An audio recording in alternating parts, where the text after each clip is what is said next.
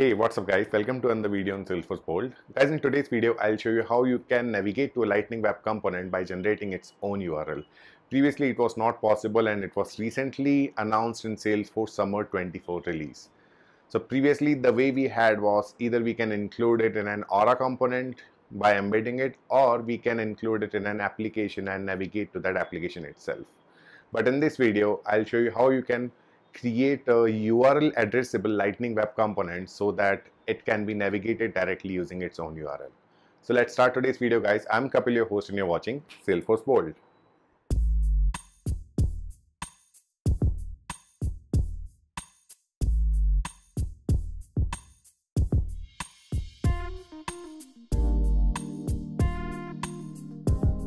Alright guys, let's start today's video. So first let me show you what we used to do previously when this update URL addressable was not there. So if you're following my blog, then you must be aware I have created a video on that as well, where I have used the navigation using the embedded Aura and application, right? If you're not following my blog, guys, this is one way to follow it, right? Whatever the new updates and latest enhancements are coming, I'll be uploading it on my blog. So make sure to subscribe on the YouTube channel as well. So this was my previous blog where I have mentioned like ways to navigate to a Lightning Web Component. Here I had one example where I have showed here two ways to navigate to LWC. One is using the Aura component and another one is without the Aura component. So in the code in the JavaScript, I'll quickly show you. So to navigate it with the Aura component, you need to have an Aura component first, and then you need to embed your Lightning Web Component in it. That was the only possible way to navigate to a Lightning Web Component. Okay, and that using same navigate mixin, you need to have your Aura component name here, and then you need to navigate it using your Aura.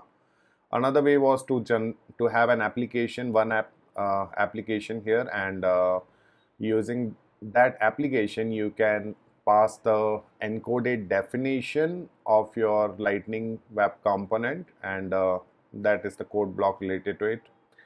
If you need this example as well, I'll be adding this link in the description of this video, and that was the output if you will see here. So here I was having two buttons, navigate without Aura component and navigate using Aura component. So these were the two ways, or I would say workaround. Because its functionality is very basic now, it feels like it should be there from the beginning itself. But anyways, we are having it as a summer 24 update with the latest release. So with the latest release, guys, you are having capability to directly navigate to another Lightning Web Component using its own URL. You are having ability to make your Lightning Web Component URL addressable. I'll quickly show you a demo of it. So here in my Salesforce org, I'm having one component which is the source component, and here I'm having a button using which I'll be navigating to a URL addressable component without using Aura, without using the application. Okay, now if I'll click on this button here, so it navigated me to another component which says I'm the target, and I have also passed a parameter from my previous component, which was the component name, where I have mentioned the component name here. So I'm the source, and source is the previous component. So in this video, I'll show you how you can make your Lightning Web Component URL addressable. Let me go back and quickly move to the functionality. Okay. So this is my destination component. Let me show you the source first. Okay.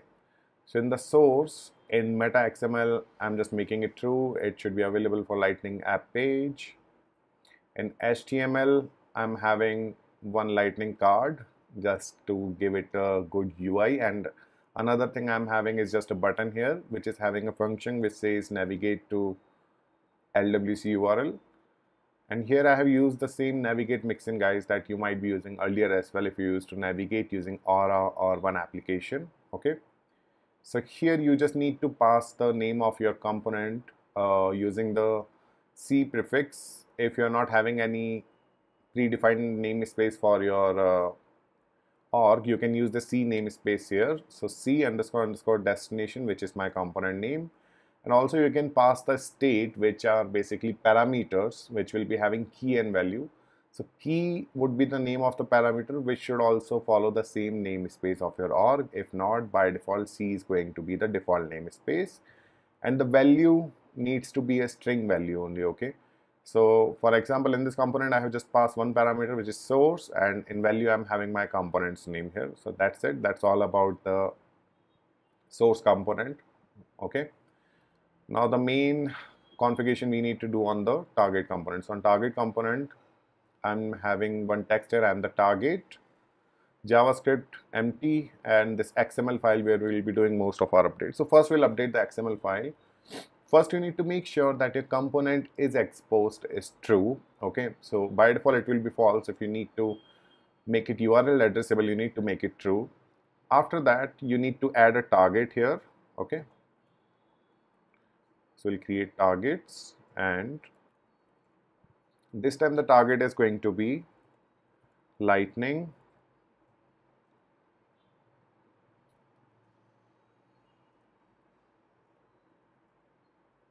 URL addressable. So by having this in target, you are making your component URL addressable. Okay, now we'll move to the JavaScript file. So in JavaScript file now you need to make some update to get the current page reference and parameters from it.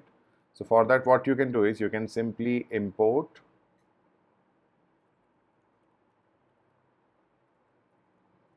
current page reference, okay, from lightning navigation. Okay, now in your JavaScript class you need to wire this current page reference. So I'll quickly copy it from here and paste it here. Okay,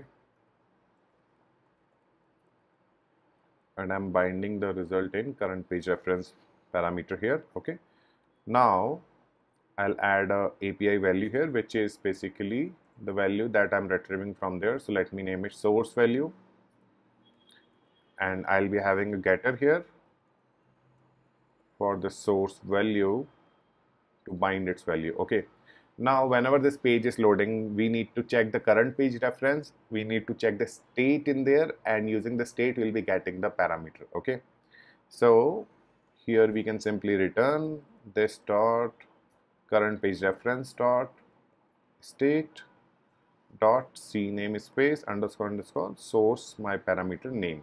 Okay, so this is the code. Now we'll go to HTML, and here we can have I am the source, and we can bind this parameter.